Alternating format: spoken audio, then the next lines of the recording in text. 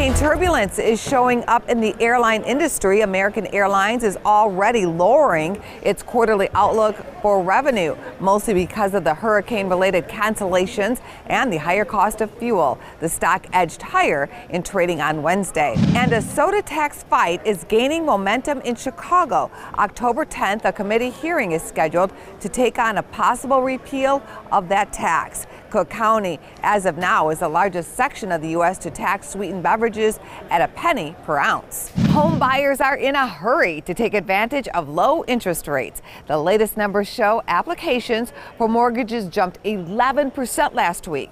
On average, interest rates for a 30-year fixed mortgage are right around 4.03%.